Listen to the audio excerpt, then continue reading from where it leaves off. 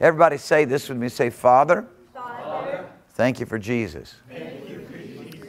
Say, Lord Jesus, Lord Jesus, thank you for the Holy Spirit. thank you for the Holy Spirit. And say, Holy Spirit, Holy Spirit, thank you for revealing Jesus to us. thank you for revealing Jesus to us.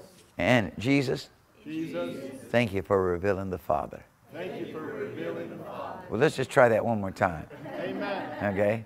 Father, Father, thank you for Jesus. thank you for Jesus. Jesus, Jesus, thank you for the Holy Spirit. thank you for the Holy Spirit. Who? Holy Spirit, Holy Spirit, thank you for revealing Jesus. thank you for revealing Jesus. And Lord Jesus, Lord Jesus, thank you for revealing the Father. thank you for revealing the Father. Oh, hallelujah. Well, just one more time. Just one more time. Father, Father, thank you so much for Jesus. thank you so much for Jesus. Lord Jesus, Lord Jesus, thank you so much for the Holy Spirit. thank you so much for the Holy Spirit. Holy Spirit, Holy Spirit, thank you for revealing Jesus to us. thank you for revealing Jesus to us. And Lord Jesus, And Lord Jesus, thank you for revealing the Father. thank you for revealing. Hallelujah.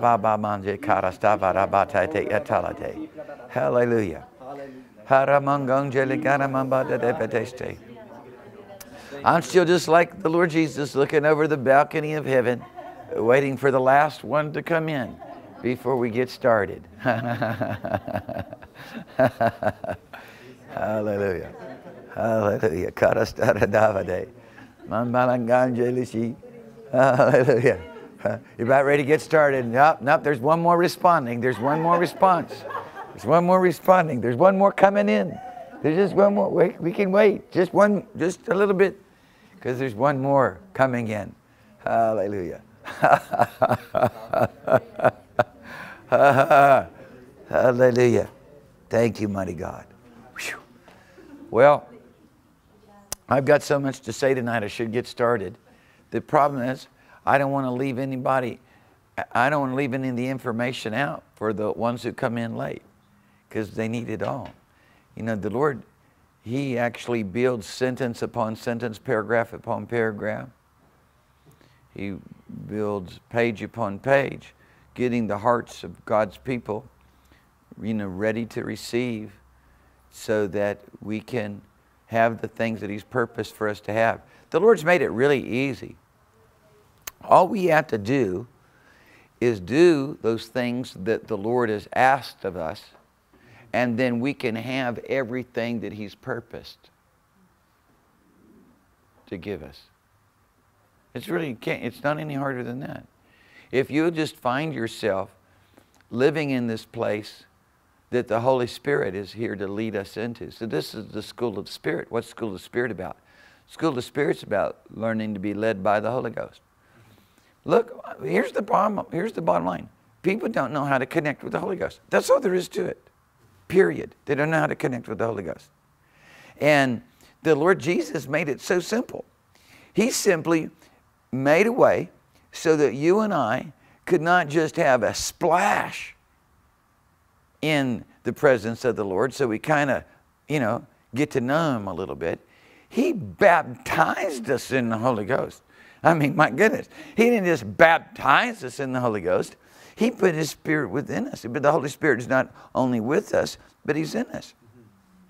Yet people get so stuck in religion, they don't understand the practical relationship function of this, and they live all day long without the manifest presence of the Lord. They live all day long in their pain, their problems, their doubt, their unbelief. It's the human condition. It's the human situation that God has made a way for you and I to not even be a part of that. He's made a way for us to live in the heavenly realm. Hallelujah. Then, so he sent Pentecost, okay? He sent the Holy Ghost, the first fruits of all that He wants to give us. This is just the first fruits. This is just the getting started. This is just His down payment of ownership for us. And then, isn't it amazing? The Lord says, I mean, I can see it turned around. We got a down payment on heaven. He didn't say it that way. He said, my down payment of my guarantee that you belong to me is I'm going to give you the Holy Ghost. First fruits, that's what Pentecost is. This is the first taste of what you're getting ready to have. Ha! So, and it is heaven. It is heaven. It's the heavenly realm. Now, here's what God wants to do. He wants to take the Word, His Scripture, that you read in the Bible, and He wants to make it a living reality and description of your life, so that when you're thinking, wow, why do I feel this way? Why am I so overwhelmed with divine power and glory? You can look it up and say, oh, that's why I feel joy unspeakable and full of glory. That's why I'm rejoicing all the time. The Lord said it right here. Rather than people trying to look at the Word and figure out a way that they can have these things. The Spirit of the Lord brings to us this abundance of faith, so that we can do the things that belong to that supernatural realm that only Father can do. And people trying to grab a hold of that and have it out of thinking it through and processing it through don't work that way.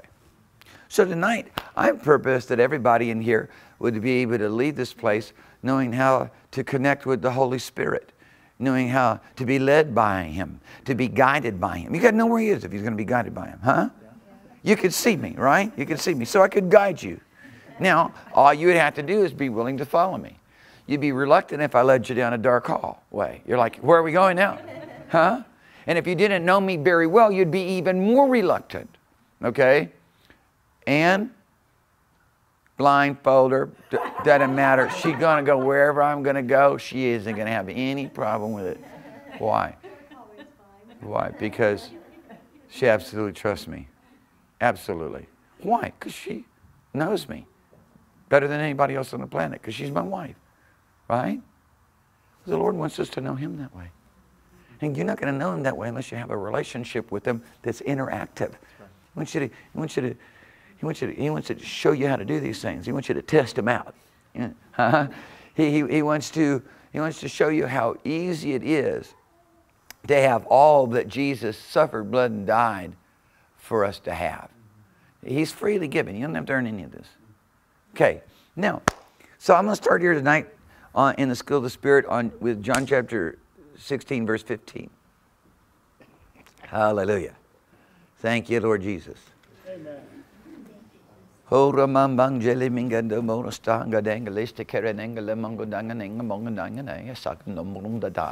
connect with the Holy Spirit that way. And that shouldn't be surprising, because when the Holy Ghost was poured out, that's how everybody connected. That's the first thing happened.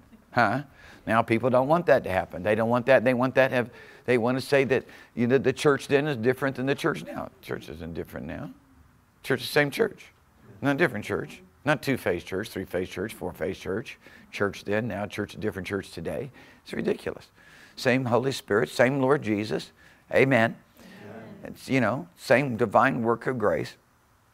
And so, you know, when it's a wonderful thing. I mean, I can say that I connect with the Holy Ghost when I begin to read the Word. Absolutely. But see, He makes the Word living in me. He makes the Word alive in me. He empowers me to do the Word. Human ability, human strength can't do the Word. You can look at the beauty of it and the glory of it, but you can't do it out of a human realm because it's supernatural. And you weren't born supernatural. Huh? You can't love your enemies from your heart. You can't forgive from your heart. You can't do all these wonderful things that God's commanded us to do and purposed us to do. You can't sit there and have joy unspeakable and full of glory all by yourself. Huh? You can't have the love of God all by yourself. You can't have peace that passes all understanding. You know, perfect peace have they who love thy law. Those whose minds are, there's this wonderful realm of peace that belong to those who have their minds stayed on the Lord. And all we've got to do is begin to participate with God, the Holy Ghost, and then we're going to be able to freely receive all that He's given. Now, it shouldn't be difficult to understand how to participate with the Holy Ghost. And one of the things in terms of participating with the Holy Ghost is this language of the Spirit, the language of the Spirit that is given by His divine empowering, His divine. It's more than, I start to say influence. It's more than His influence. It's His breathing. It's His inspiration. It's just there. They all spake with other tongues as the Holy Ghost gave them utterance. The Holy Ghost gives me utterance. The Holy Ghost will give me utterance all the time. I was with a bunch of Chinese pastors one day. They were all gathered together, and I said, okay, guys, everybody just start praying in the Holy Ghost. And they all looked at me like, well, we can't start praying in the Holy Ghost. And I said, well, why not? Well, we got to wait on the Holy Ghost because nobody can speak with other tongues unless the Holy Ghost give them utterance. True, but you don't have to wait on Him. He's waiting on you. It's what, you see, this is supposed to just happen at the end of the meeting. Huh? Or at some special time. That's not true.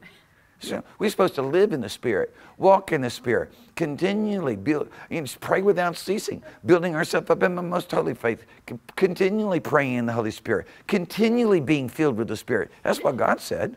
Now, if you want that, you're going to have to participate with them. Okay? Amen. So do you have your Bibles open with me to John chapter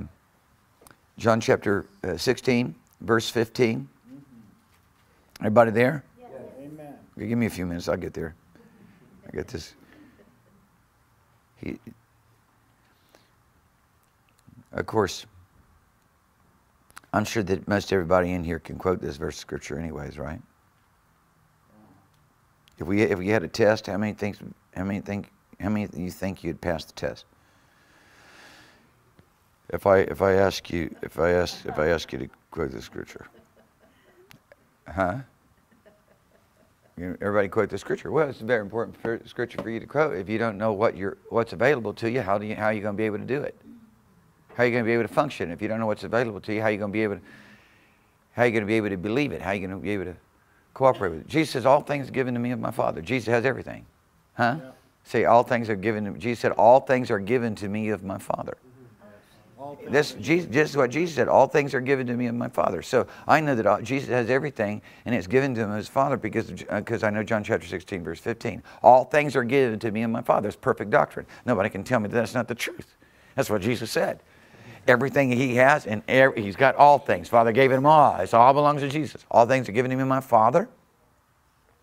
And he's made it very clear to us that the Holy Spirit will take everything that belongs to him, and he will announce it, show it, reveal it, disclose it, and you could even say transmit it. But especially if you look at these particular words that are used, truly announce it, truly show it. Jesus said that the Father is showing him everything that he himself does. Why is the Father showing him everything that he himself does? What is that? That's John 5:26, or is it John 5:29? Father shows me everything that he is doing, that he himself is doing, because the Father loves the Son. Now I'm going to ask you, does the Father love you? And I'm going to ask you, are you a son? Are you a son? Have you been given the authority to be a son? Yeah, having the authority to be a son is a wonderful thing. Hallelujah. And as many as believed him, as many as received what he's given and what he's supplied to us through the new birth, we become sons. Hallelujah. The sons of God. And we're not like little children's sons. I mean, we're like full-grown sons. We're sons that have the right to go ahead and do the things that Father has commissioned us to do. And Paul made that really clear in Galatians chapter 4 and verses 1 through 7. You know, he basically opens up there saying, well, as long as you're a child, you're nothing no different from a servant, even though you're the Lord of everything, even though you've got all the inheritance coming to you, in other words. But because you're just a child, you're not going to be able to do anything with it. And therefore you don't differ anything any different from a servant, though you be the inheritor of every bit of it. But he says, now you and I have received sonship, okay? And we're no more children anymore. We're sons. So in Galatians chapter 4, verses 1 through 7, Paul makes a clear distinction between being a child and being a son. He makes a child being one who is still held under the law, waiting for the day in which the new birth would come, and you and I would be filled up with the Holy Spirit. And not only filled up with the Holy Spirit, but baptized in the realms of his glory. Then we can reflect for a minute on saying that Psalms, like scriptures like Psalms chapter 25, verse 4, and we hear David's cry in his heart. Teach me your ways, O God. Huh? Show me your ways. Teach me your paths, O God. Teach me the things that you want me to do. Lead me in your way, O God. Establish me in your way. So here his heart's crying out to know God, know God's ways, be able to participate with the Father. And no doubt the Lord answered his prayer, but is nowhere near to the degree that is available to you and I, because it just wasn't available. Those things just weren't even available at the time. Now the Lord Jesus stands with the door, being the door stands wide open to us Father's inviting all of us to come in and participate with Him in all of His glory, to know the height, the breadth, the length, the depth, to know the love of Christ Jesus, which passes knowledge, be filled with all the fullness of God. He's inviting us into a realm where we can continually be filled with the Spirit and have such rivers of expression of the Holy Ghost that Jesus says it's like rivers of living water pouring out of your innermost being. Now, well, then why don't we do it? Because people don't know how to connect with the Holy Ghost. They've got stuck in the ditch of religion. They think God the Holy Ghost is somewhere so far, far away. How is it we're going to hook up with Him? By the way, I'm over here in my doubt and unbelief, and I'm all concerned with my circumstance and situation. How is it I'm going to get God's attention anyways? What do you mean get God's attention? He's in you. He's in you. If you've been born again, He's in you. Somebody said the heavens are brass. Big deal. See, so what if the heavens were brass? God's on the inside of you. It don't matter. The inside of you is not brass. All you have to do is believe the principle of the faith. Christ in you, your confidence of glory. But maybe you don't have a confidence of glory. There are people who don't have a confidence of glory. They don't know that Christ has has come into their life. That Christ Jesus set up residence in their lives. And of course, John said in 1 John 3:24, he said that Christ dwells in us by the Holy Spirit, which He's given unto us. So it's so important for you and I to begin to understand that when you're born of the Spirit, hallelujah, the Holy Ghost came on the inside, and that your spirit's joined to the Holy Ghost. And so now you're going to have to understand, what is holding you back? What's keeping you back? What's keeping you from connecting with all that Christ Jesus has? Everything. What does Christ Jesus have anyways? What does Christ Jesus have anyways? Everything that the Father has. Huh? And what's going on with that? Well, the Holy Spirit is taking everything that Jesus has by direction of the Lord Jesus Christ and by direction of the Father, and He's announcing it tonight. And He's showing it as well. He's revealing it, so that you and I be able to participate with God. And this is for our profit. And remember the context. Verse 12 says, Jesus said, look, I've got many things to tell you right now. I've got many things to announce to you. I've got many things to share with you. But if I told you, you wouldn't be able to believe it anyways. You couldn't bear it. You couldn't bear it. It's expedient for you that I go away. Because if I don't go away, the Holy Ghost can't come. But when the Holy Ghost comes, He's going to lead you and He's going to guide you in all truth. Now, there's another way to translate verse 13 of John chapter 16. You don't have to just say, He will lead you and guide you in all truth. You can't. It is a valid translation to say, He will give you guidance in the truth. He will give you guidance in all the truth. And it's valid, and it's important to look at it that way, because the Holy Ghost isn't going to function or operate outside of truth. If you want to hook up with the Holy Spirit, you're going to have to get into truth. And there are many, many things that people do in the realms of doubt and unbelief and complaint and concern and earthly interest that have nothing to do with the truth. And we want God, the Holy Ghost, to come over here into my big gigantic problem and hook up with me and help me figure it all out. He's not going to do that. He's going to call us, come over here into the truth. I want you to come over here into the love. I want you to come over here into the peace. I want you to come over here into the joy. Because He's going to give us guidance in all the truth. So I'm happy with translating verse 13 either way. He gives us guidance in all the truth, or He leads us and guides us into all of the truth. Either way, both of them have various different dimensions of instruction to us that are equally important. Let me say this. In connecting with the Holy Spirit, I actually see over and again people's witness and testimony of their disconnect with the Holy Spirit.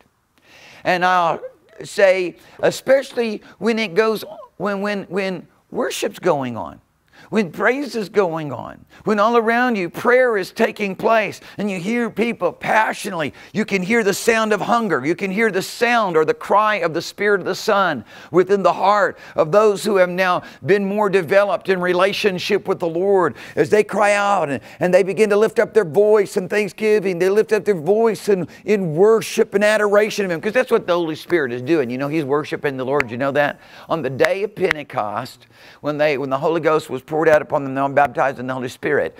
What did all the different folks that spoke different languages hear? They heard them glorifying God and testifying or announcing or declaring all of His wonderful works. That's what the Holy Ghost is, worshiping the Father. Hallelujah. And then we watch people as they just sit there and they're just disconnected. There's no passion. There's no participation. If you don't participate with what God is doing, you will never connect. I don't care how filled up you might have been at one time. It does not matter if you were born again a dozen times, or it doesn't matter what you say you have. If you do not participate with the Holy Ghost, you cannot have anything that He's supplying. Because it's not like God's going to come and He's going to take control of you and it's apart from your will and apart from your yieldedness. It is an active interaction with the Holy Spirit. Hallelujah. So people wanting all these things that mind might imagine that they should have. Meanwhile, what's available, they're simply not connecting with. And then, what's worse, people want God to interact with them based upon their terms. Oh, God, I'm sad right now, so you're going to have to just understand. And go ahead and help me and connect with me while I'm sitting here sad, disgruntled, unhappy, whatever, doubtful or unbelieving. He's not going to do that. He's in charge, not you, not me. He's the guide. He's the leader. He's beckoning us to come and follow Him. And then they're going to turn around any other way. And we can sit down and we can be stubborn and we can lay down, we can plant our feet in the ground and not move if we want. But you're not going to receive the things that He's supplying either. And it's going to be sporadic. And it's going to be little raindrops every once in a heaven. Or it's going to be rain off somebody else's roof. Huh? Now, listen, I'm telling you, there gets to be a culture, if we're not careful, where, God gives an anointing. He gives anointing to pastors. He gives anointing to evangelists. And He gives anointing to His prophets. And then, hey, you come to the meeting and you go up to the man of God. The man of God lays hands on you. And he's been given a special supply of the Spirit. And now you get touched by that. And wow, I feel so wonderful and this is so glorious. Or you get around a man of God who's anointed to preach the gospel. And it isn't long in the meeting. And all of a sudden you start feeling the peace. And you start feeling the goodness. And you start feeling the joy. And you start feeling the happiness. And all this is so wonderful. And that's good. It's good. All that's good.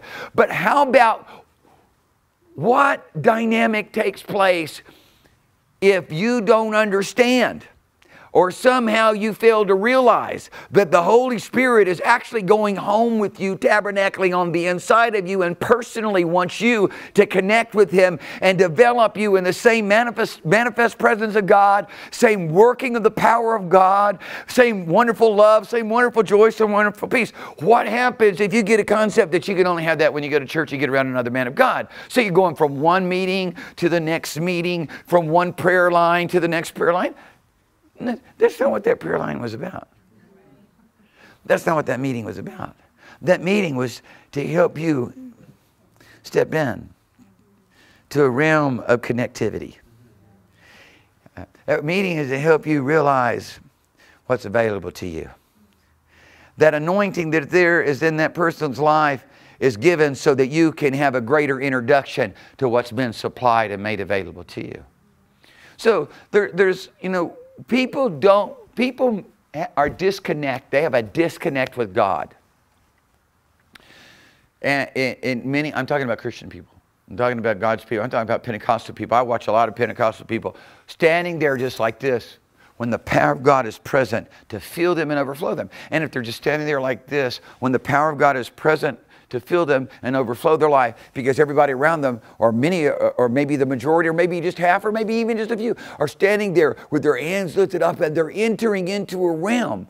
Do you think that that person's entering into the realm because they are special? God loves them more. They're very, they were born with special giftings and qualities, and Or what is it? Because I'm going to tell you, that person that is receiving from heaven is receiving from heaven because they stepped past the thing that's hindering you. And when they had stuck their hands up in the air and began to cry out to God, oh Lord, I worship you. Oh Lord, I love you. Oh God, I'm hungry for you. Lord, come fill me now. Almighty God, how wonderful, how mighty. They started speaking all the words, for the Lord had put His words in our mouth through His Scripture.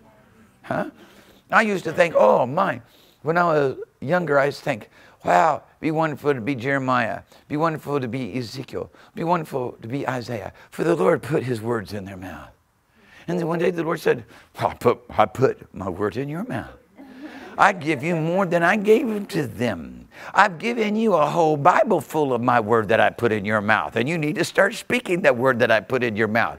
And then I've given you an utterance that is so rich. I've given you the richness of utterance that goes beyond the limited portion that I supplied and divided among them. I've given you an unlimited expression of praise, an unlimited expression of prophecy, an unlimited expression of the word of knowledge, an unlimited expression of these divine utterances and giftings. And I'm like, oh my, this is amazing. This is amazing.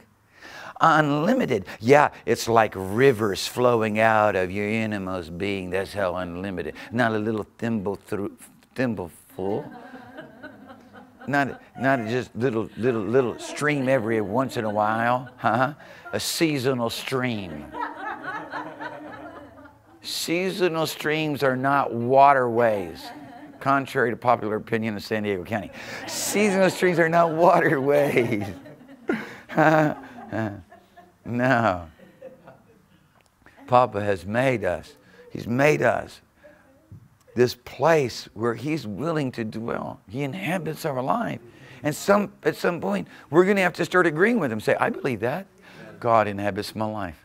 Well, if God inhabits my life, then I can experience His manifest presence all the time. That is a great breakthrough. That is a great revelation. There shouldn't be a revelation at all, in that He's already said it so many times in His Word. But it comes to each person as a revelation. You mean I can be happy all the time? You can be happy all the time. Well, how about if I'm in tribulation? Even in tribulation. You be happy all the time. You can count it all joy. Even you can rejoice at midnight in a cell, chained to the wall. Paul and Silas are examples to us. But you've got to learn how to connect with the Holy Ghost. I know that people who sporadically connect with the Holy Ghost live sporadic lives. They live on emotional roller coasters. Do I condemn anyone for that? No, I just say, get out of that. You don't need to live that way anymore. Why live that way? Father has an abundant life for you, a continuous, ongoing, wonderful, glorious time of interaction with the Holy Spirit where everything that belongs to Jesus, which is everything that belongs to the Father, would be continually being announced to us. And I'm telling you, at the announcement of the glorious and good things of God, joy unspeakable and full of glory comes. An overwhelming peace is yours. A faith. When you hear God's word, how does faith come? Well, hearing the word of God, right? Well, what of God? The Holy Ghost is announcing everything about God to you. That's some pretty powerful revelation. And you're going to function and operate out of that revelation that you have. Now, here's why people don't connect. Here's why people stay disconnected. It's primarily one of two reasons. It's either a lack of hunger, or it's unbelief. And, you know, a lack of hunger can come for a number of reasons. And unbelief can be in people's lives for a number of reasons. People can have unbelief in their life just because somehow they think God has something against them, and so they just don't feel like that they can lift their hands and worship the Lord. And that's just that's just an unbelief, because God didn't have anything against anyone. He said, I see him. He says, I see him, Isaiah 57. I see the wickedness of his ways. I see how he's destroyed himself, but I shall heal him. And I shall say unto him that is afar off, peace, and to him that is near, peace, for I shall heal him. Read it. Pretty radical. He's an amazing God. He stepped out and healed us. He healed us. He done healed us. He healed our disease. Hallelujah. He cleansed us from our sin and iniquity, and continues to do so. If we just believe Him, how easy is it to be forgiven? Simple as asking, Lord, forgive me. Hallelujah. And of course, He's going to say, well, I want you to forgive those around you from your heart. And you say, well, Lord, I need your help to be able to do that. He said, no problem. Huh? Hallelujah. How do you know you can forgive somebody from your heart? Well, I'm telling you right now, God the Holy Ghost said He'd give you the ability to do it, and you ask Him for it. How hard is it to get things from Father? As easy as asking. Well, then why does it seem so complicated? Because people ask amiss. They ask amiss. They ask a fantasy. They don't ask out of a relationship. They ask out of just, they think so, but they don't know so. And they don't know so because the relationship hasn't been what God has purposed for it to be. When you and I, here we asking, let's go over there. Let's just pretend for just a minute. Okay? Let's go to Psalms chapter 25. Go to Psalms 25. I'm going to pull out the electronics. Because I don't have one of those weightier Bibles with me that I want have advised everybody else to have with pages in it. Let's just here we are. Let's just say this. I don't want 4-point font. Everybody's got Bibles they want to offer me now. I'm good right now. Let's just pretend this. Let's pretend this for a minute. Let's pretend the Holy Ghost hasn't been given. Okay, and we'll just all be of the tribe of Levi right now. Okay? Huh? Well, maybe it'd be more fitting if we were just all of the tribe of Judah right now. Okay? And here we are, sitting here in this place with a promise, a hope of one day, because this is what most people look like as far as I'm concerned. Promise of a hope of one day. Promise of a hope of one day. Oh, God. I mean, it's true. It's true. I watch people stand around just so seemingly so isolated when the place is supercharged. Every molecule in the atmosphere is charged with the glory of God. I feel like I'm going to be translated. And I look over and there's people standing around just separated from His presence. That's hell. That's a form of hell. Hell is the absence of the presence of God. Any measure of separation from the presence of God is a form of hell. And that isn't God's choice. That's each individual's choice. So how can I possibly ever choose to be separated from God? Because you choose to stay in unbelief. You've chosen not to make a connection with the Holy Ghost and have a daily relationship with Him. You want to have a sporadic one. You choose to go over there and occupy yourself with things that you know are displeasing to the Lord. And the worst part of those things displeasing to the Lord is Satan gets an upper hand and runs interference and blocks you out that much more. With condemnation and guilt, a sense of separation. You've been a bad boy or a bad girl, and then somehow, you're going to have to go through some kind of penance, Repentance isn't good enough. You need penance. All lies. Satan uses lies against us. You believe a lie, you know what's going to happen to you?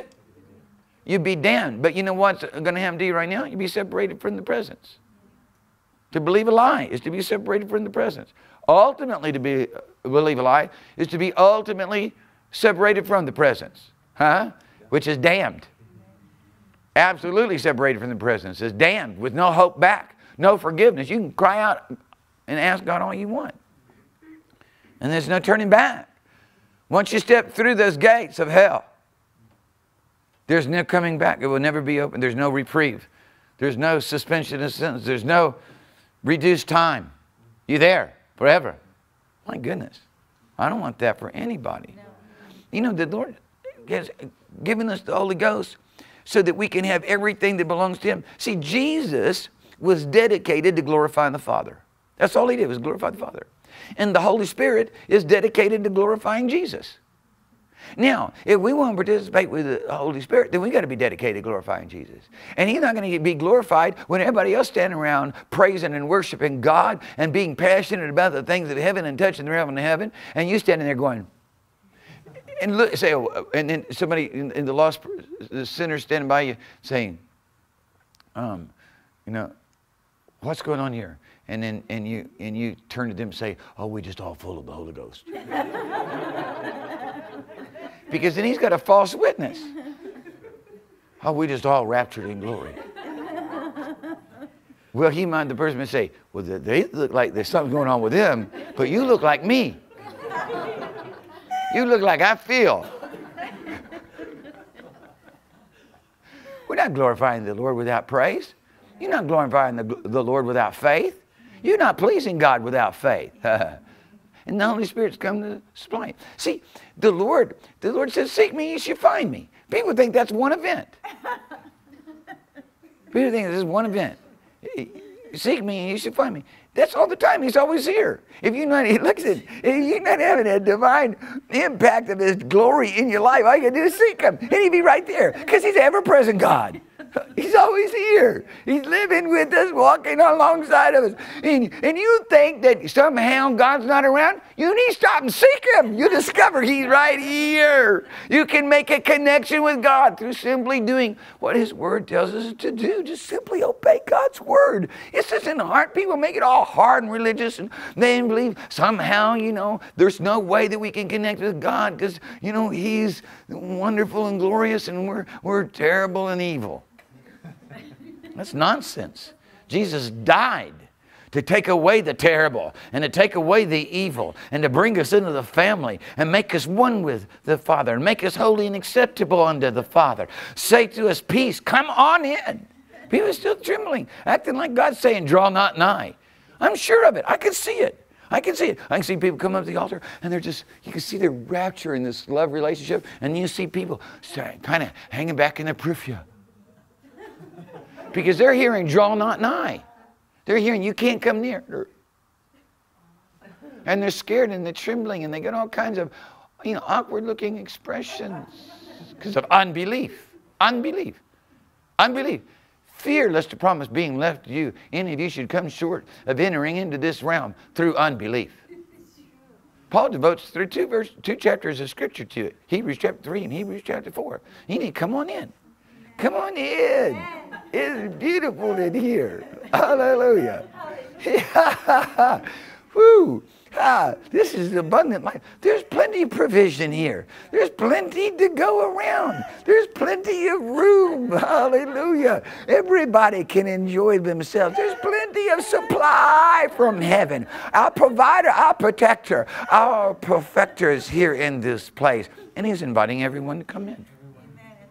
And Jesus is the door. And the door of access is open. But we've got to make sure that we're not sitting over here going, show me your ways, O Lord, and teach me your paths.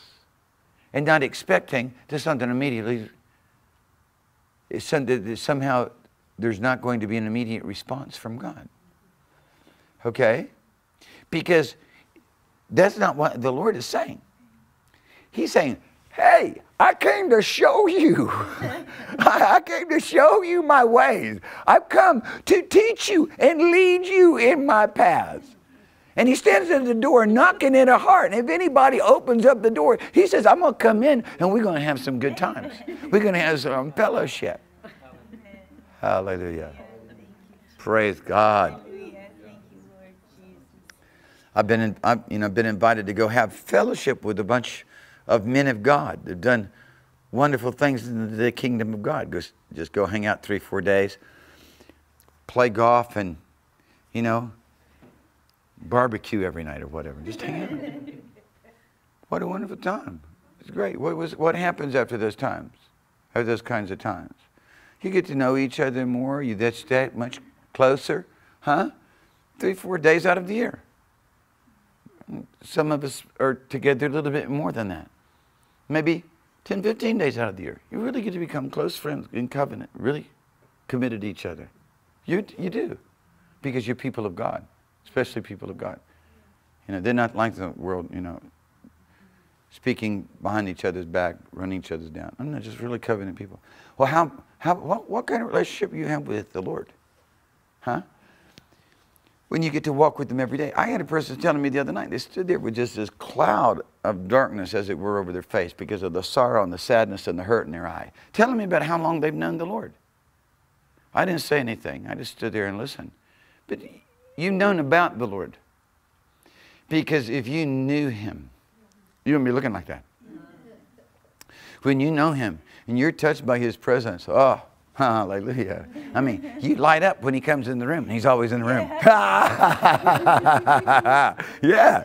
And then if you happen to get yourself into some trouble and some circumstances and besetting situations that capture your emotions and your affections for a little while, because you know who He is, because you know Him and how wonderful He is and how much He cares for you, how dedicated and devoted He is to you. You turn your heart to Him, you seek Him, and He's immediately found of you. His presence of the Lord fills the room. Okay?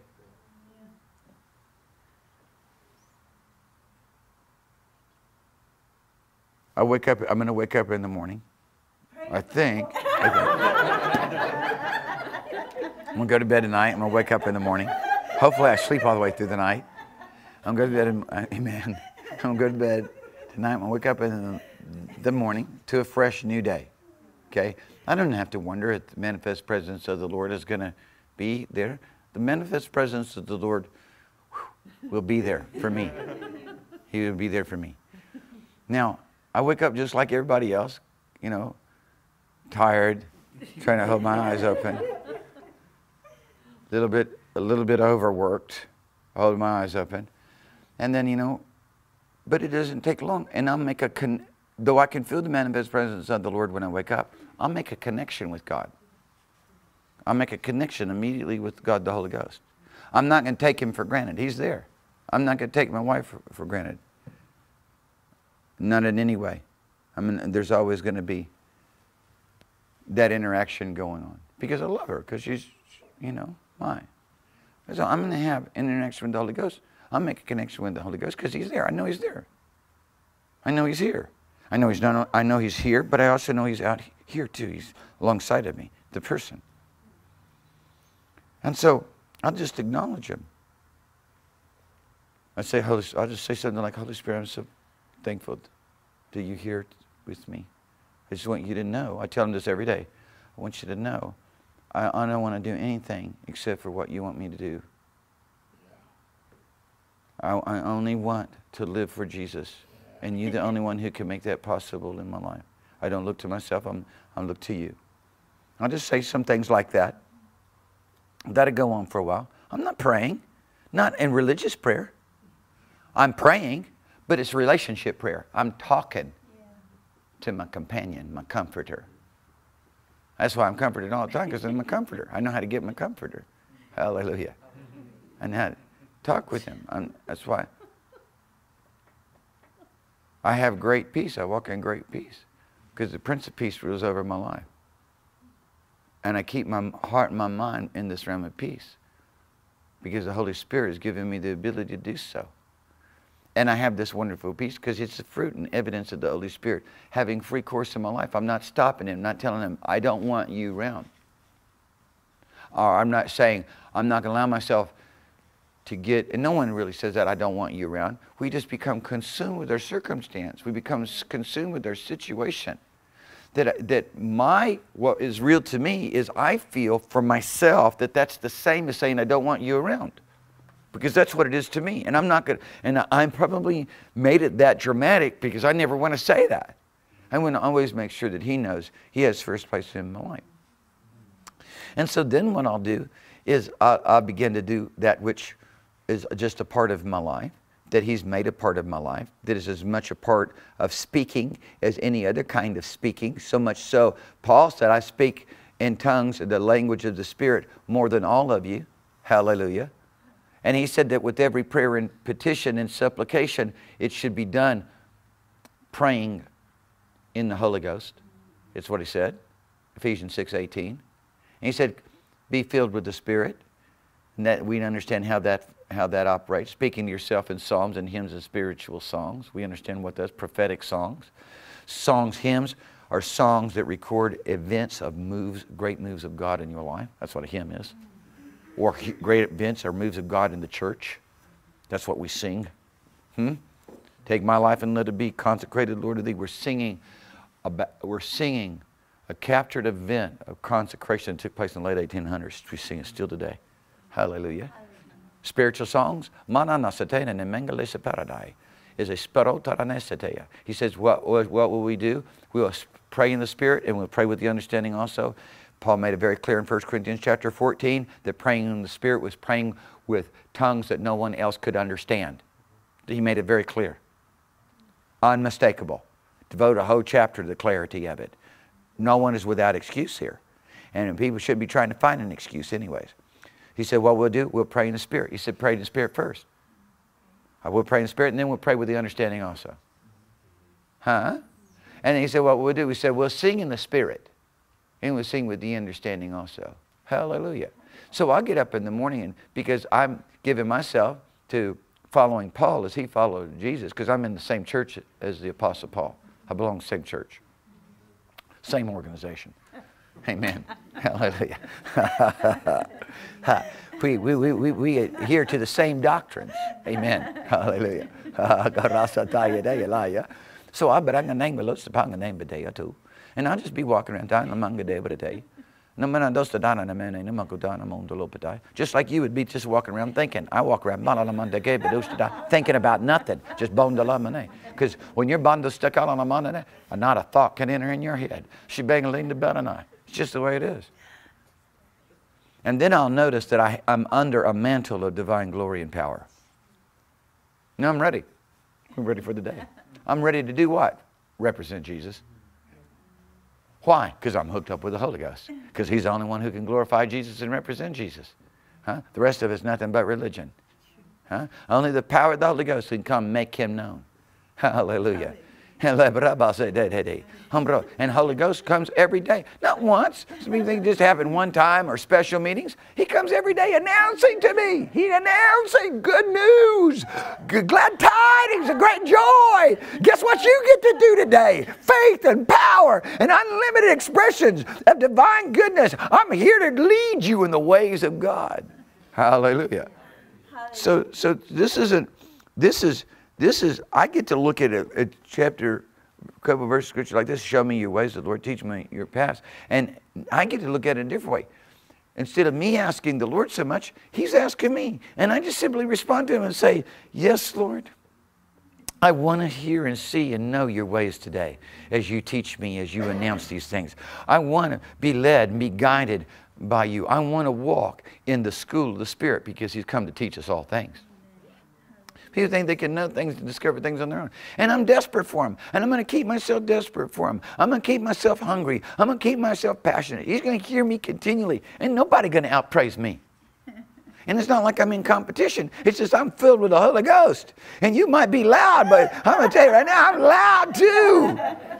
I'm going to be louder because as you get louder, I get louder because it's like an inspiration. It's like deep calling out of deep, man. And I'm already filled up and overflowing with this divine expression. I hear somebody else having a Holy Ghost shout and coming out of their innermost being, and it just takes what's going on inside of me to another level. Hallelujah. That's heaven. That's all my emotions got connected with what the Holy Ghost is feeling. Huh? We could take that little face off that little plug-in over there. It's that little wall plug-in over there. We take the face off that thing. We just line everybody up. And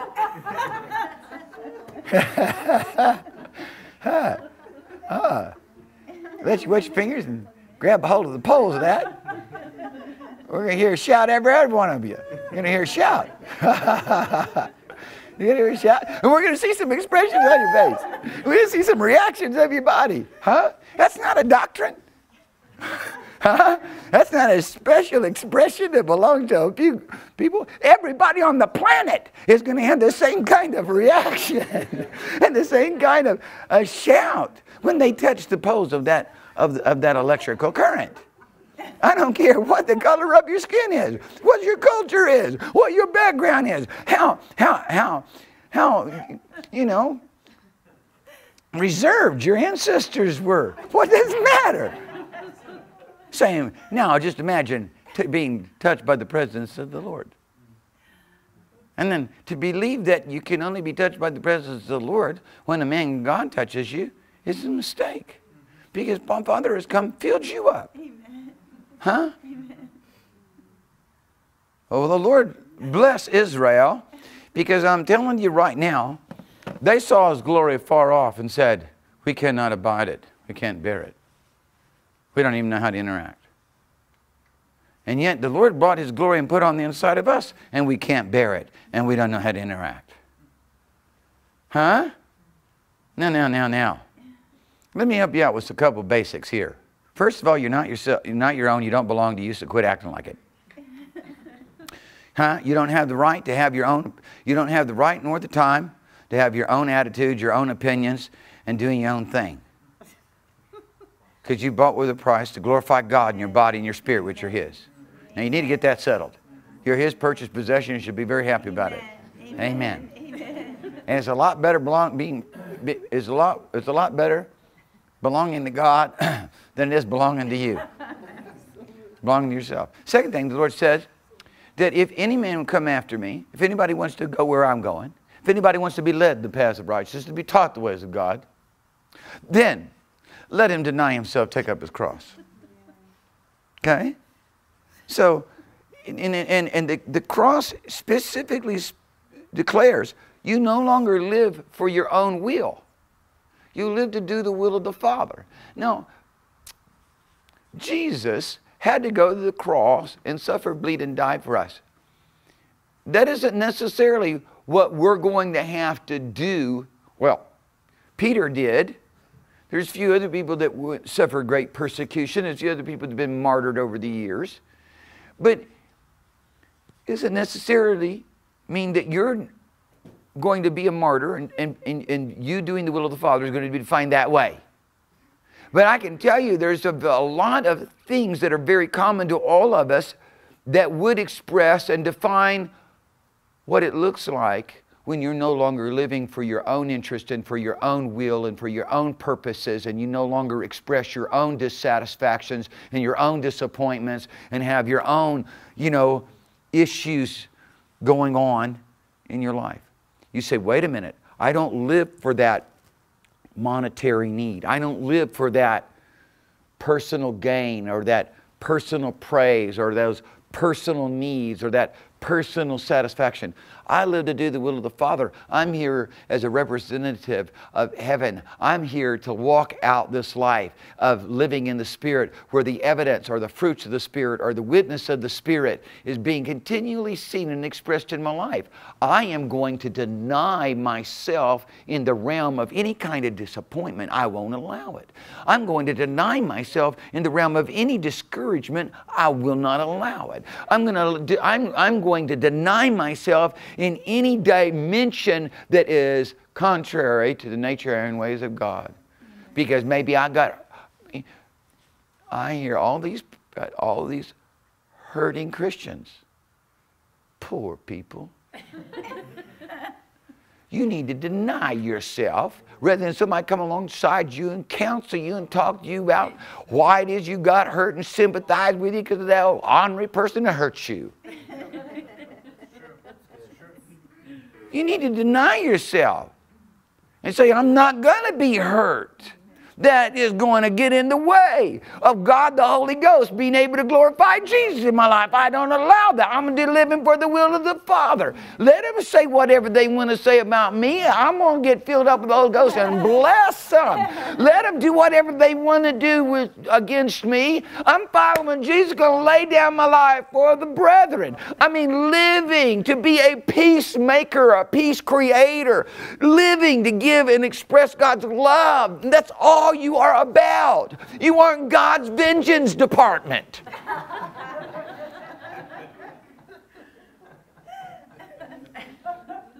You with me? Huh? You laying down your life. Now you're doing what the Holy Ghost is doing. You're participating with Him. But you got to understand, people, I understand. Listen, step number one. When the praise is going on, are you going to be sad? Be sad later if you got to be sad. Be sad all by yourself in the closet. But don't be sad out here in public. Because that's not bringing Father any praise, honor. That's not glorifying Jesus. That's not doing anything for you in the company of the saints, where you are ultimately now responsible to represent heaven. Look, God has brought pastors and evangelists and apostles and prophets and teachers and pastors and more pastors to perfect you. And how do we do that? We declare the Word of God to you.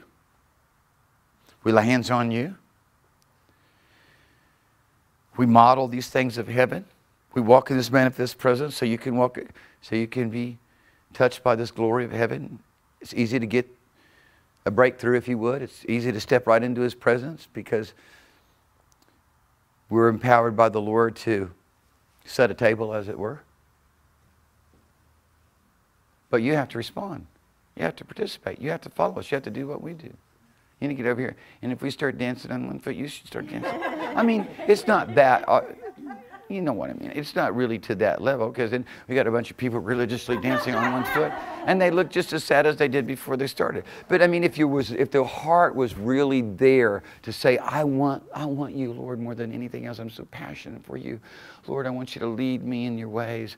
I want you to teach me those things that only you can teach me. And then you hear the Lord saying, I'm going to lead you. I want to lead you. Just respond. And then we begin to participate in faith. We begin to draw near to Him with a true heart, in full assurance of the faith. And we begin to love Him, and we begin to thank Him for His presence.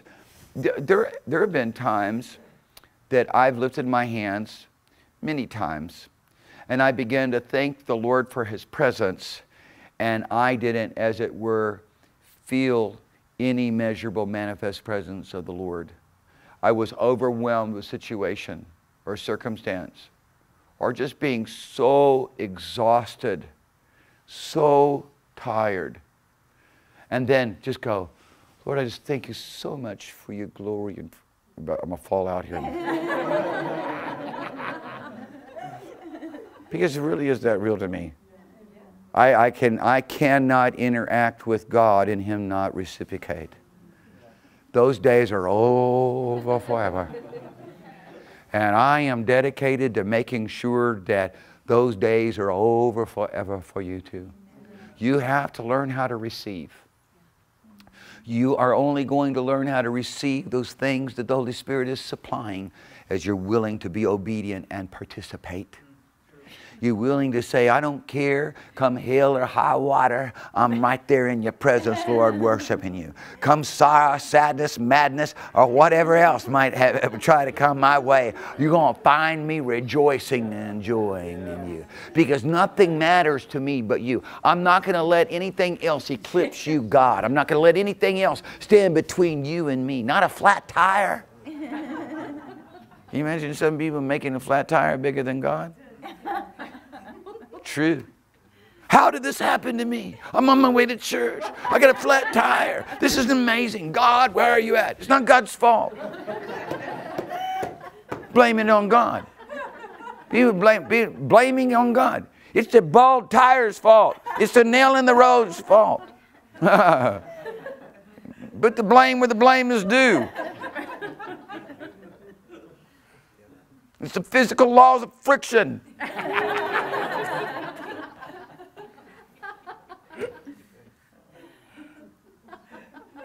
Father deserves praise that you're alive. And you made it through that flat tire. Yeah, hallelujah. I wrote one of the best songs I've ever written in my life. 3 kids in the car.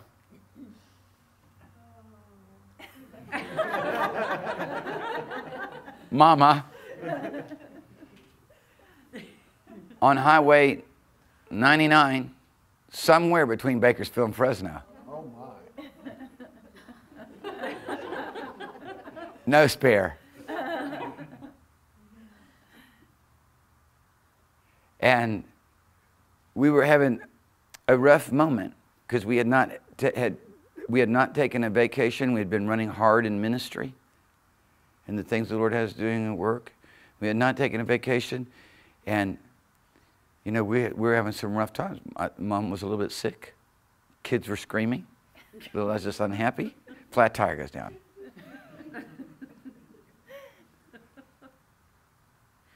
I got out of the car and I began to worship Him. I was worshiping before, but I began to worship. A song come up out of my belly. Huh? Hallelujah. When a song comes up out of your belly, you so in the presence of the living God. I mean, everybody's protected, everybody's safe, everybody's fine. I found a place to live in the praises that only the Holy Spirit can produce. I want you to find this place. It's not religious. I didn't have to. His relationship. I was overwhelmed by His goodness.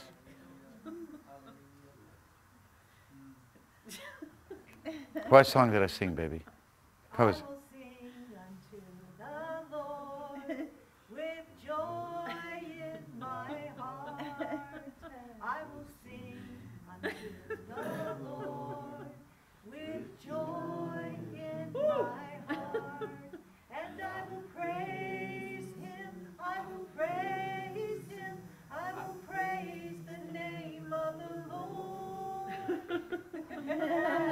And it goes on. And it goes on. And big deal. When did anybody ever get hurt by a little work? It's no big deal. Just take the tire off. We experts at making mountains out of molehills. The Lord's given us the faith to make mountains into molehills, to make mountains plains, and we turn it around. Just take the tire off. Crossroads, somebody immediately picks me up. Immediately. Goes, gets fixed quickly, easily, better than it was before. Then I get driven back. And I'm back in record timing. It could have been a whole lot worse. I could have been out there kicking the tire.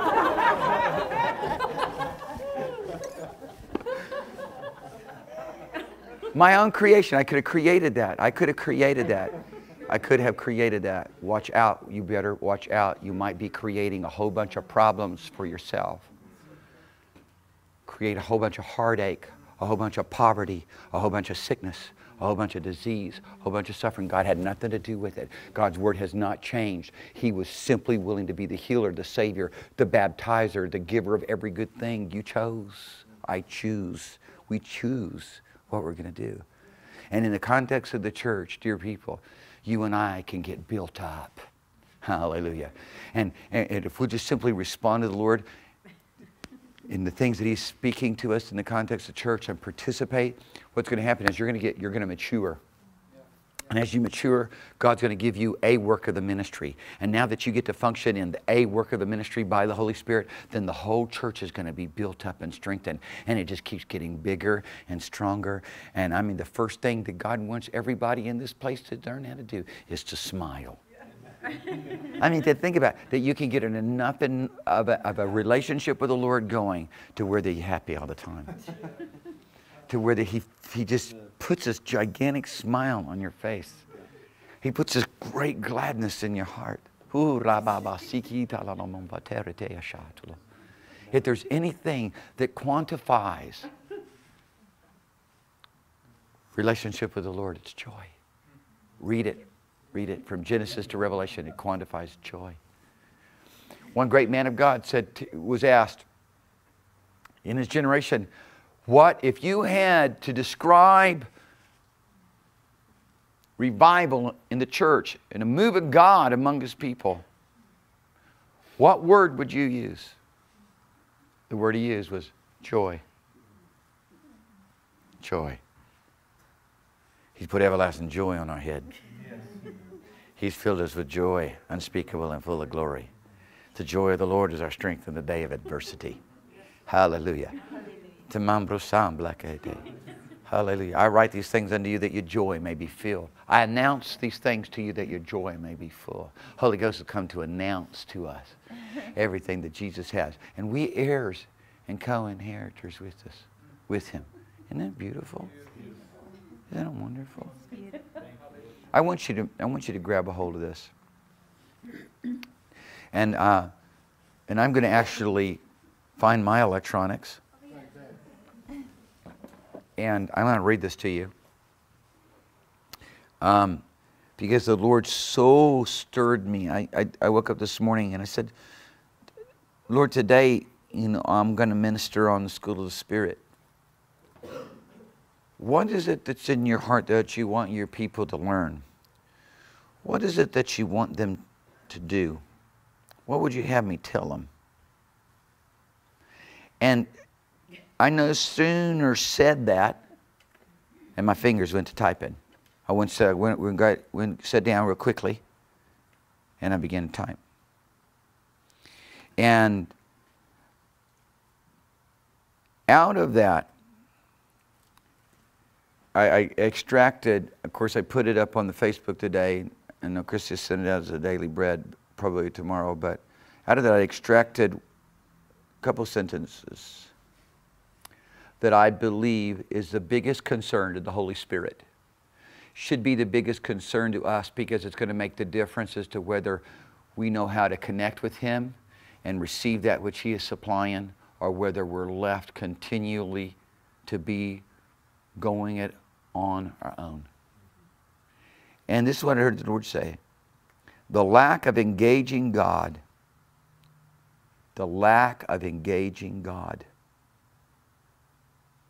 is noteworthy in praise and worship and prayer, because it demonstrates the huge disconnect that exists between the individual and their God.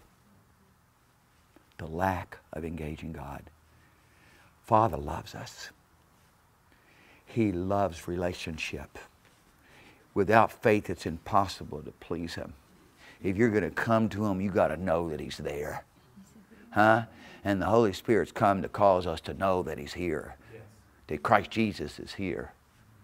That He loves us, that He's here. And the more we engage Him, the more He unveils and reveals that He's here. And the more that happens, the more you actually able to feel His manifest presence. Touches every cell of your body. I was sitting in the car before the meeting. I said, Lord, now, if this gets any more intense, I'm not going to be able to walk up the stairs. Honestly, Lord, I'm not going to be able to move. I don't even want to move. And that keeps getting greater, and out of that comes an outworking. Yes, it's wonderful, it's beautiful, it's heaven for my soul. It's peace that passes understanding, it's joy that's unspeakable. It's the love of Christ that passes knowledge. But the outworking of it is so wonderful. Now I get to help others. Now I get to move in signs and wonders and miracles. Now I get to represent Jesus. Now I get to represent Him in a way that I get to bring glory and honor to His name as I witness of all that He has done. Not by my own testimony, but by the testimony of the Spirit of the living God that is living and abiding on the inside of me, which I voluntarily, purposefully participate with. I engage God. I will engage Him. And nothing's going to hold me back from Him. I discovered a long time ago in ministry that somebody said, oh, movings of God are just in seasons. I discovered you can have a move of God every time you have a meeting. And when I did, I started in this church, I have a move of God every meeting. Amen. Every one. Amen. And they might start a little tough, but I'm telling you right now, it's going to end up good. Amen. Hallelujah. And then I discovered I could have a move of God in my own personal life at any time, anywhere, any place. Hallelujah. Hallelujah. Hallelujah. Sitting over in in a place that any person from the Middle East, any Egyptian tell you if you go there, you fall off the end of the earth, you never return. It's a prison out in the middle of the desert outside of Alexandria, Egypt. Sitting there looking at all these guys with a smirk on their face as they basically telling me, you know, they got me. I'm over here, ain't got nothing. I'm over here in the cloud. I'm over here in the cloud of His divine glory. I've got so much boldness and so much confidence. I'm in control. They think they're in control. I'm in control. Why? Because I'm connected with the one who has all power and all authority, who rules over everything that exists. Hallelujah. And nobody can do anything to me unless Father allows it. And whatever He allows, I'm very happy to participate with. That's exactly what I want, because I live to do Thy will, O God. Hallelujah. It's so easy to get a bunch of people together and to get them to agree. All they need to do is all agree that they want to do the will of the Father. Amen? Amen. The lack of engaging God. This is the Holy Ghost talking. The lack of engaging God is especially noteworthy in praise and worship. Don't ever do it again. You want to learn how to walk in the Spirit? You want to come into the school of the Spirit? Engage God. Engage God out of hunger. Engage God out of faith, knowing that everything in the Bible that He said is available for you right now, right here, right at this moment and at that moment. Any moment, it's always there. Hallelujah. You can always have. You have as much as you are willing to receive, and as you receive, He will enlarge your heart to receive more. Amen. Amen. Hallelujah. Always engage God in praise and worship and prayer. Get right in there. I was so blessed, as you know, Ruth Ann and a few other people were just on Wednesday night. Boy, they started going there, and as they started going there into that place of praise and worship and adoration, I could feel it build. I could feel it begin to spread. It becomes a fire that burns. It spreads like a fire. What happens if everybody is already on fire in the Holy Ghost? See, I don't have to be baptized in the Holy Ghost in a meeting, because I came baptized in the Holy Ghost. Are you with me? And Papa wants us to live this way. He wants us to live continually baptized in His presence. To be filled is equal to being baptized. I can prove it to you in Scripture. Jesus said in Acts 1:5, said, "You be baptized not many days from now." And then not many days from that, the time that He said that, they were all filled with the Spirit. Are you with me? Yep. That being filled with the Spirit was the baptism He talked about. Hallelujah.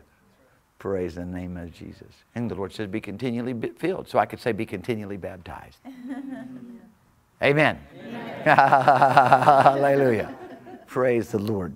Thank you, Lord Jesus. Thank you, Lord Jesus.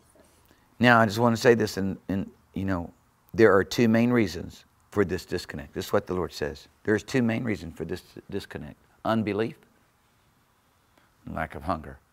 The Lord says, hunger and thirst after righteousness, you be filled. The Lord tells us this. He said, make my kingdom and my righteousness more important to you than anything else. And I'll give you everything. That's what He says. Matthew chapter 6, verse 33. Make my kingdom. Make my manifest presence. Make all these things I described in my word that you've seen when Elijah walked the earth, that you've seen when Moses stood in my presence. Make all these things that were manifested in the life of my only begotten Son. Hallelujah. Make all the things that belong to the realm called heaven, which is a synonym for the Holy Ghost. See, Jesus said in Matthew chapter 12, verse 28, He said, if I cast out devils and work miracles by the Holy Ghost, then the kingdom of heaven has come to you. Then the kingdom of God has come to you. That's what He said. Realms of the Spirit, the realms of heaven, the realms of the kingdom, all synonyms. Make this realm, this glorious, blessed gift in God's divine grace that He's poured out upon all flesh. No one's left out. You can't say, God isn't doing this in me. No, you're not letting Him. You're not letting Him. He is. He's poured out His Spirit upon all flesh. He is not a liar.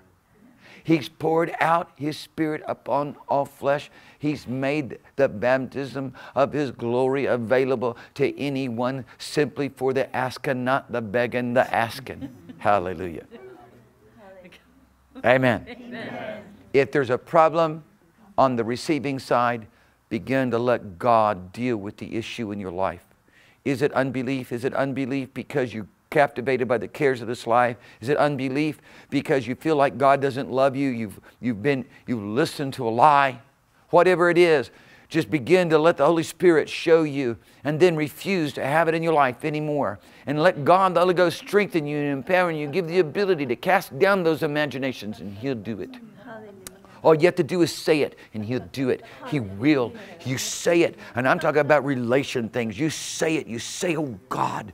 You ask Him. He ordained you and called you to bear this kind of fruit, that whatever you ask Him, He'll do it. You just say it. You just ask Him. Say, Father, fill me up with this glory. Fill me up with this divine grace. Fill me up with this divine ability. I'm never going to be sad again. I never want to be sad again. I never want to be mad again. I never want to be ugly again. I never want to be angry again. Hey, come on.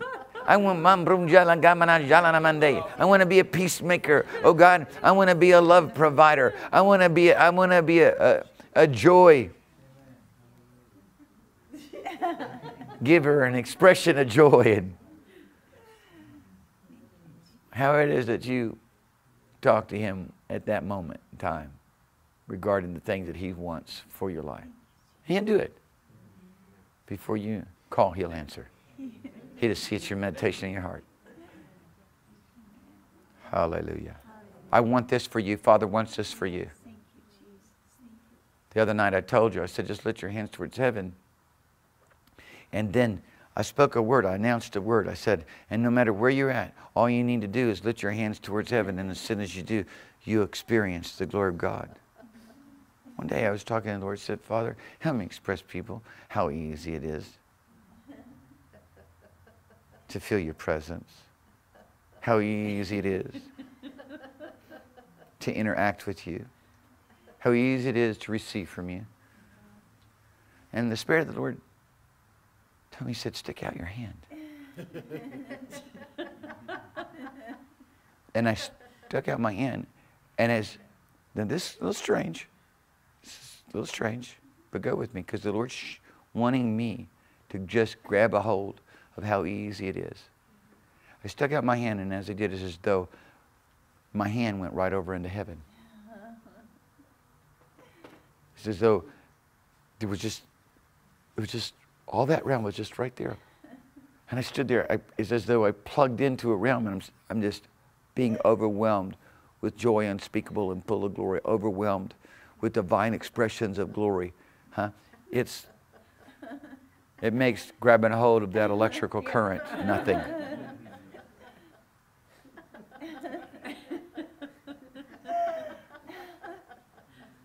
Immediately, rivers of divine expression are produced. Faith is produced. We sit in this room tonight because of faith at work. We are occupied on this property because of the working of faith. Man can't do this. Somebody asked me the other day, said, how much did it cost you to move into that $14 million property? I just laughed. I said, you wouldn't believe it. He said, how do you do, how do you find these deals?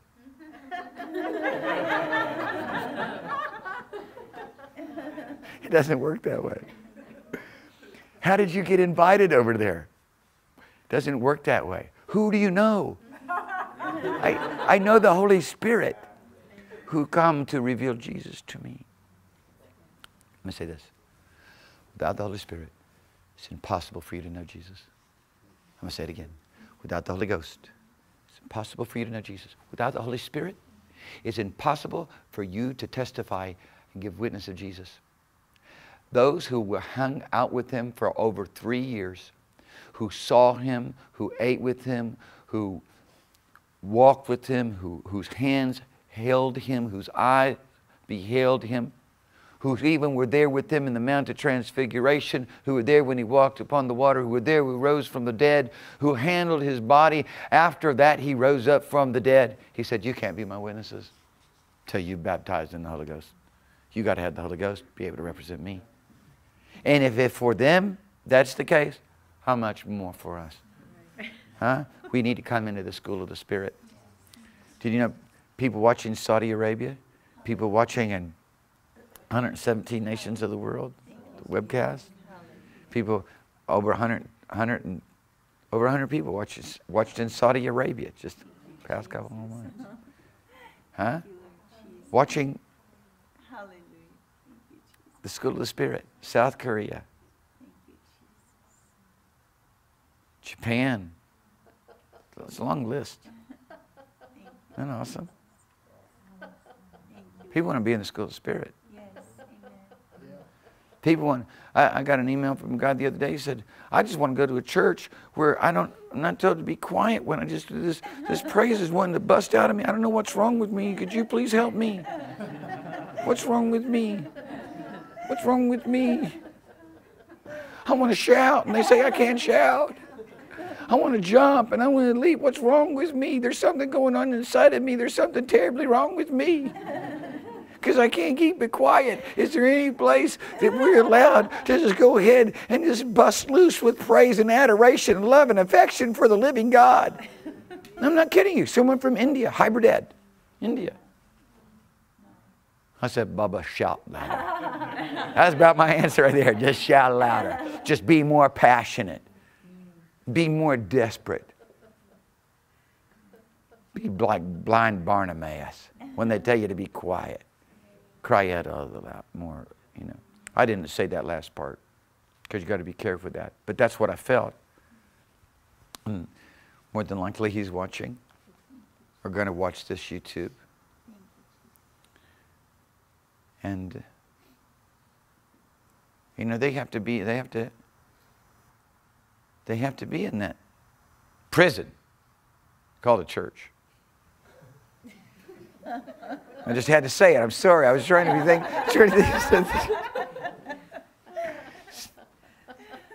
It's not supposed to be that way. The Lord will deliver them. The Lord will raise up churches in Hyderabad. Yes. Amen.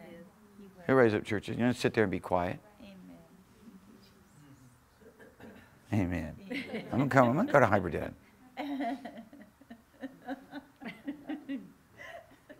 gonna jump around, shout and praise in the name of Jesus. Let everybody understand you can worship the Lord. When He touches you, how can you be quiet when He touches you? Get passionate with the Lord. Get hungry.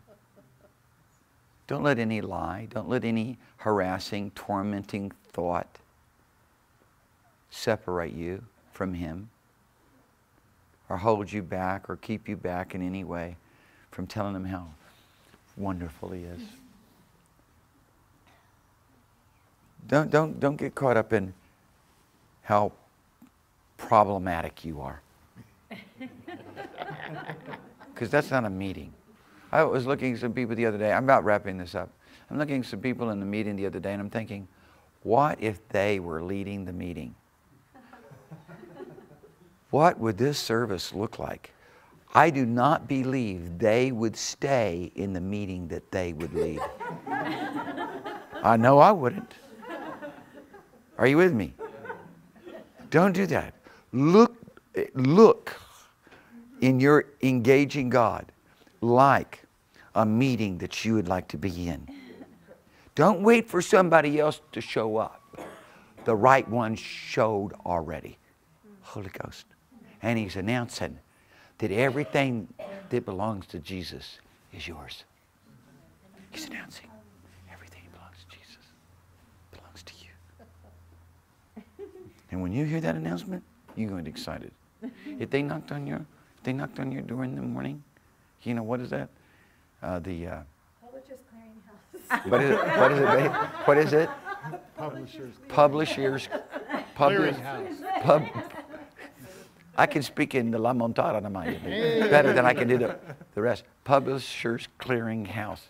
Yep. Okay. Mistakes. And they said, okay, you just won $2 billion.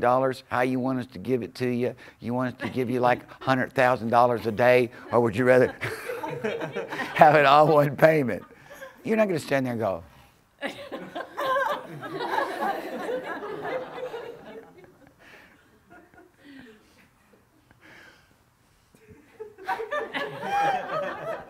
really doesn't matter, whatever. Because you're not. You were jumping around, free at last. Free at last. And whatever. The Holy Spirit's come to announce something far better to us. He's always doing it. Not one time, He's always doing it. He tells me about my place. He tells me about how Jesus feels about me, how Father loves me, and about all that He's given to me and all that's made available to me. I don't have to worry or concern myself about anything forever, for He'll forever perfect those things that concern me, that He's my author and my finisher. He that began a good work shall also complete it. He's telling me all these wonderful things. He wants to tell them to you too. You'll get excited. He's not going, oh man, terrible. I can't believe you, man. I can't believe you really disappointed me. You just really let me down. Man, I don't even know. How did you show up in the meeting? He's not doing that. That's the other guy. That's the enemy of your soul. Don't listen to that mess anymore, because whatever you believe, and whatever you agree with, that is what you will be led by. Don't be led by the powers of darkness. Don't be led by lies. Be led by the Holy Spirit. Be led and be guided into all the truth. He's come to give you guidance in the truth, in all truth. Just participate with Him. What's He doing? Praising, worshiping, dancing. You can see Father do it. Zephaniah 3:17. He rejoice over you. He'll rejoice over you with singing. Do it with Him.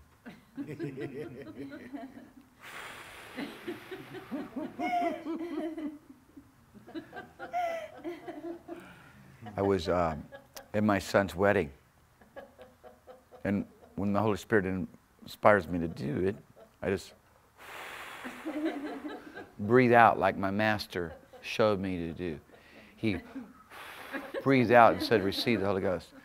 And so at my son's wedding, there's Joshua and Ellie, and I went, and of course, they immediately were impacted by it. My dad was standing there too, and he was impacted by it.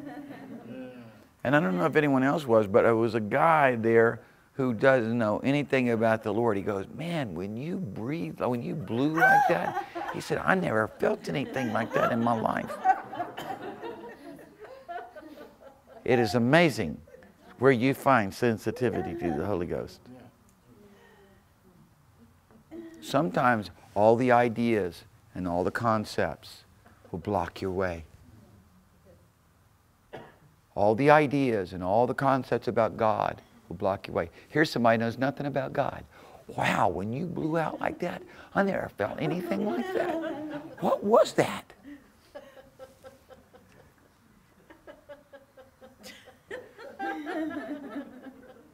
They didn't have to sit there and wonder about whether they were accepted or rejected. It was not even an issue. They never entered their mind. They were just sitting there expecting nothing, thinking nothing, doing nothing. I want you to, from this day forward, I want you to just relax. I want you to relax. Kick back. I want you to relax. You know what they did on Passover? It was a difficult night. It was a difficult night. Everybody understand Passover was a difficult night? Yes. People dying in every house. Screams going on in every house. Firstborn child, every house, people dying. It's time to kick back on the cushion, recline, relax, have some food, worship, because you're under the protection of the living God. There's a great provision for you to keep you, take care of you. Never get upset again. Don't worry anymore. Huh? Huh? With total, because you have total abandonment. That's what the scripture says. Cast all your cares upon him. For he cares for you. God said, don't worry about anything. Don't be anxious for anything. Huh? Don't. Cast your cares upon him. What does that mean? Total abandonment. I'm yours, Lord. I'm ready to go to heaven right now. I'm ready to whatever. Everything I've got is in you, and everything I want's in you. And I'm going to let everybody know it. I'm going to shout it from the housetops. Huh? I'm not let the rocks do my praising for me. I'm going to lift up my voice and sing. Amen. Hallelujah. I'm going to lift up my voice and declare the goodness of God. Amen. Amen. Hallelujah. Thank you, Lord Jesus. Praise God. Well, love the richness of his presence. Thank you, Jesus. Hallelujah. Amen. So reality of it is prophecy's right there with you right now. Word of knowledge, miracles, signs, wonders. Everything that you have, gift of faith that you need. To call in finances. Right. You know what the enemy of that is? Worry. Fear. Fear.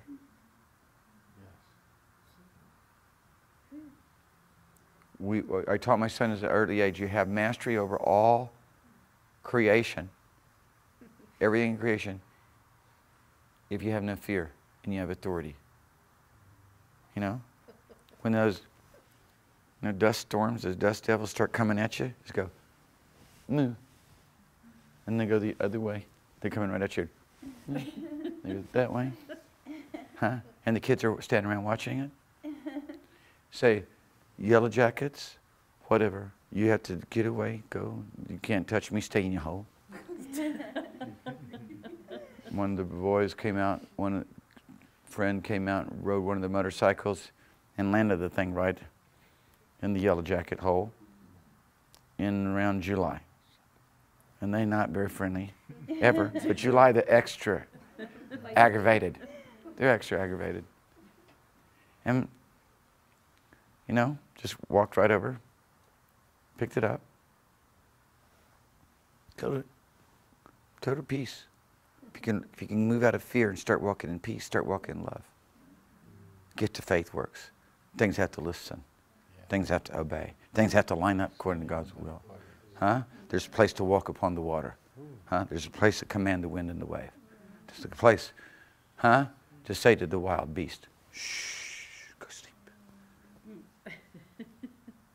Huh? Not to be fearful anymore. Oh, the mountain lions are watching. Look, he opens up his hands and feeds the lions and even the young lion. And you're not on the menu. Fear not. You don't have to fear. You don't have to be concerned with the rest of the world. By the arrow that flies at night, or the pestilence that waxes, that wasteth rather at noonday. And that, you don't have to fear. Why? You dwell in a secret place under the shadow of the Almighty. Huh? If you walk through the fire, the flame can't kindle on you. Huh? You say, I don't burn. My son, our oldest son, Joshua, was in a meeting. Joshua was 12. We're in a meeting one night. How God's moving. And he just came forth in a strong way, in utterance. The flame can't kindle upon you. God's saints don't burn. The next day, a battery exploded in his face. And he said, I don't burn.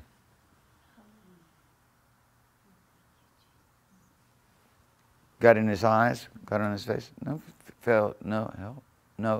ill effect. If you walk through the water, it shall not drown you. Sink to the bottom and breathe. I mean, that's what the scripture says. You say, well, it's an allegory. I don't believe it's an allegory. You can tell me that the 3 Hebrew children were an allegory? They got thrown in the fire, flame did not kindle upon them. They're not an allegory. It's not a hyperbole, which is just a nice way to say that God's exaggerating. That's what a hyperbole, go look it up. There's no hyperboles in the Bible. There's a few allegories. No hyperboles. No exaggeration. Finances? Nuclear bombs? What's more powerful than a nuclear bomb? The sweet presence of Jesus that I feel right now. God is a shield about me. He's a shield about you. What do you have to fear? What is it there to fear? Why don't you learn to walk in the Spirit? Come to the school of the Spirit. Come to the school of the Spirit. It's not hard things. It's not difficult things. It's very easy things. It's not mental, creative, idea things. It's simple expressions of the heart. It's love. Love you. Amen. Now, in the name of Jesus, nobody in here is sick. If you were sick, you can't be sick now. I command all sickness and disease to go. Isn't that wonderful what the Lord did for your mama? So about 10 months ago, or 11 months ago or something, about a year ago, your mom was saying, I need to get a new pacemaker. Okay? She had no insurance.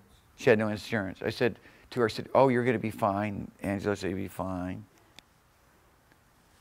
You're good. Healed in Jesus' name, right? Because that's what Jesus said. So, oh, you're telling her. Well, I'm just saying what the Lord said. Don't blame it on me. What if she dies?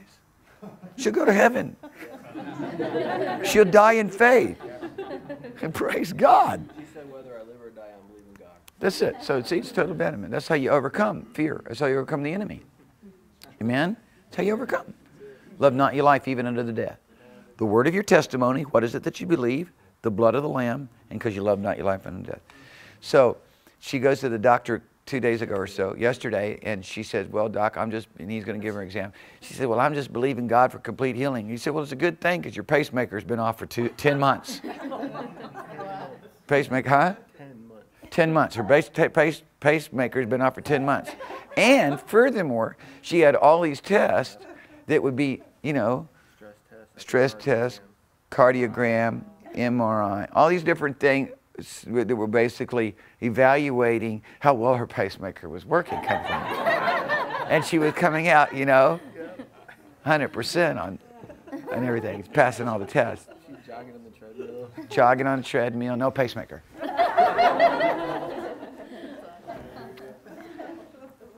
What does it take to get out of the fear? Well, one of the things is total abandonment. Whether I live or whether I die, you get out of the fear. Now you're going to be able to go into the school of the Spirit and walk in the Spirit. There's many things, gifts, people don't receive them. You know why people don't receive them? Fear. Oh, but what if I say something and it's not right? Well, what if you say something and it is right? What if you just say something? What if you never spoke again? What if you got in your car and it blew up? What if the sky fell? I mean, you know, there's no end of the possibilities. Why not just believe God? Why not just do it? Why not like a simple, childlike faith? Just do what Father said to do. Just have it because it's yours right now. I have seen over and again where the simplest minds, people who are a little bit on the edge of exaggerating anyways most of their life, imaginative folks, seem to step right on over into the gifting of the Spirit. And it's really the operating of the Spirit. Well, everybody who's the real thinker and really conservative and really want to make sure and evaluate, get nothing. A whole lifetime of nothing hardly. It's time to just be childlike. It's time to be dream like Father has dreamed, giving us. He's given us dreams, you know? He's given us dreams in His Word. He's given us dreams. It's like He gave Joseph dreams. Go ahead and dream it with them. Go ahead and be it with them. Amen. Go ahead and do it with them. Hallelujah.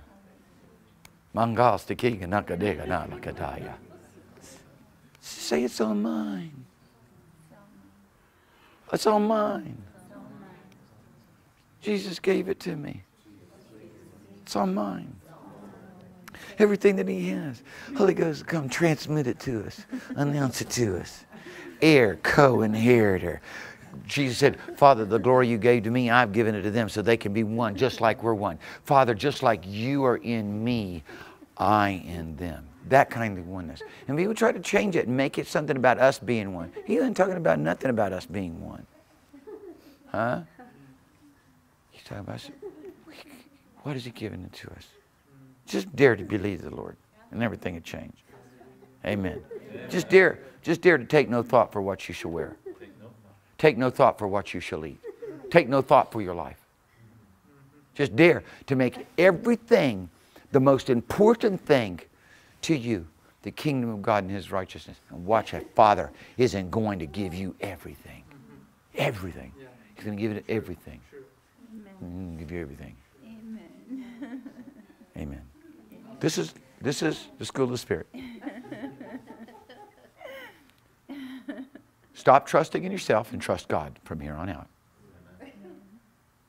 That'll take care of all the fear right there. Amen. Faith that works by love will cast out all the fear. Praise God. Hallelujah. Love casts out fear.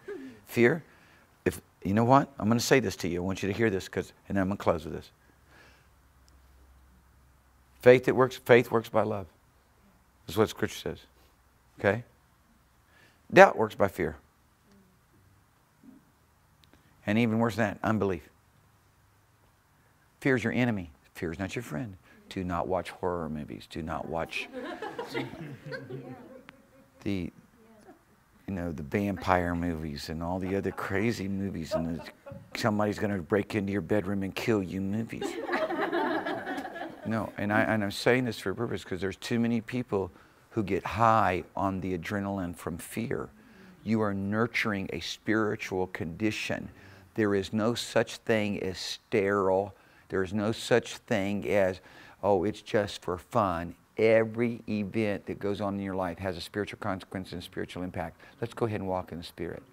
You'll find that April Fools won't even work for you because He so takes over your mouth and your tongue that jesting, you get convicted over jesting and foolish talking.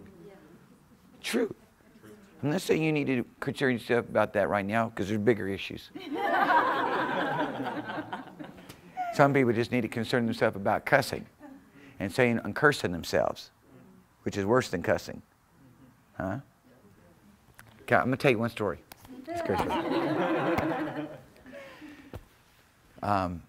John Osteen, Joel Osteen's dad, Pentecostal preacher, was Baptist, got baptized in the Holy Ghost. Did amazing things in missions. One day he's in one of these big buildings in Houston, Texas, that in the elevator goes forever because there's so many stories. And he's in the building and, he's hearing all of this cussing. GD this, GD that. Finally, he sets his briefcase down and he hollers out, God, if they are going to damn you, I'm going to praise you. And he starts shouting, praising God, lifting up his voice. Oh, the boldness that God has given to His people who know how to walk in the Spirit. And a direct divine connection that then brings Holy Ghost conviction when you do it. Brings Holy Ghost conviction. You think, well, they're going to think I'm weird. Yeah, if you have faith to be weird, they probably going to think that you're weird.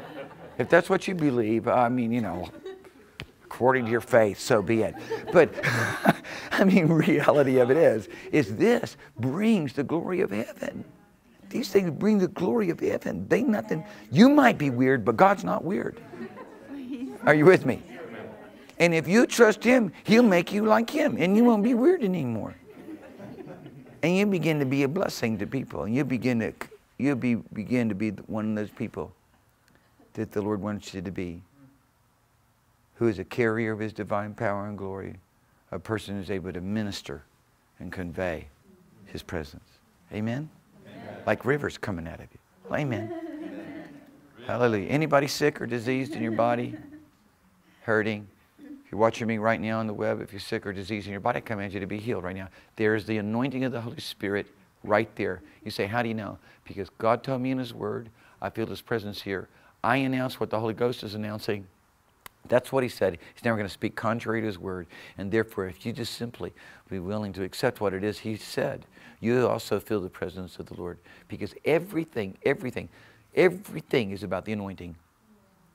When I begin to pray, first of all, I'm going to say this. I connect with the realm of the manifest presence of the Lord because my prayers are conveyed into the realms of into the realms of His presence by the anointing. It's like incense. I wait for the anointing. That's why I pray in the Spirit first. I wait for the anointing. And then I manifest presence of the Lord. I'm hooked up. Here's my petitions, Father. Here are my supplications, Father. Here are the things I'm asking you to do, Father. And I'm asking you to heal them right now in Jesus' name. If you're watching by YouTube, in the name of Jesus Christ, I command you to be set free from whatever power of darkness is harassing you and tormenting you. In Jesus' name, from this day forward, you walk in a peace that passes understanding, under the rule and reign of the Prince of Peace, Christ Jesus. Sickness and disease go out of the body in Jesus' name. Amen. Hallelujah. Doesn't take any more than that, really. Amen. Thank you, Jesus. Anybody have any questions, concerns, needs, issues? Everybody ready to prophesy? Everybody, everybody ready to, huh? Pray in the Holy Ghost. Can you just pray in the Holy Ghost? Can you just, the more you the more you participate with that, the stronger it gets. Okay? Well, it's an unlimited supply. But there's an unlimited supply of the word of knowledge too. You just got to participate with it. And there's an unlimited supply of prophecy. You just got to participate with it. Somebody said, okay, I want to participate. Where do I do that? Where do I participate? I tell you, praise and worship and prayer. Put your whole heart into it. Watch what happens. God will form in you that prophecy. He'll form in you that as you praise and worship, forming in that prophecy. As you pray, give yourself to the reading the word. He give you, because word of knowledge is only, I'm going to say this, and once again, this is my second close.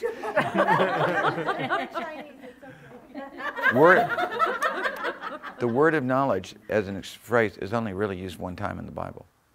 It's really the knowledge of God. And the knowledge of God comes from the word of God. And as we give ourselves in relationship to the Lord and we walk in His knowledge and we give ourselves to His knowledge, He gives us special knowledge then about people, about situations, about circumstances. Because in the same passage of Scripture, what we would call theologically the pericope of John 16, 13 through 15, God the Holy Ghost is going to show us things to come. Hallelujah. Which can be revelatory, revelatory can be the word of knowledge, revelatory can be the word of wisdom. Wisdom is the same way. His word brings wisdom. The Holy Ghost gives wisdom. The Holy Ghost gives knowledge. He's the spirit of wisdom, spirit of knowledge, right? Sevenfold anointing of Jesus, Isaiah chapter 11. Give yourself to these things. Where do you give yourself? Loving the word, eating the word, studying the word. To do the word. To say, okay, I'm reading the word because I want to do this. I want this word of God to be a living reality in my life. And then the Lord just keeps adding to it, as it were, within our own lives and understanding, to where that you can read it again, get up, read a chapter of the Bible in the morning, read that same chapter in the evening, read that same chapter the next morning, and the next evening, and for the rest of your life you're going to continue to get something out of it. True. This is my third class. This is the last one. First time I preached to a large group of people. It was at a Calvary Chapel retreat. First time I preached to a large group of people when I became pastor. It was a Calvary Chapel retreat. It was 1979, 1980. The then president of the Foursquare denomination was a man named Roy Hicks. And Roy Hicks had done a series on the inerrancy and infallibility of the Word of God. But he had this one special tape and it addressed to all of the Foursquare denomination on the inerrancy of the Word of God.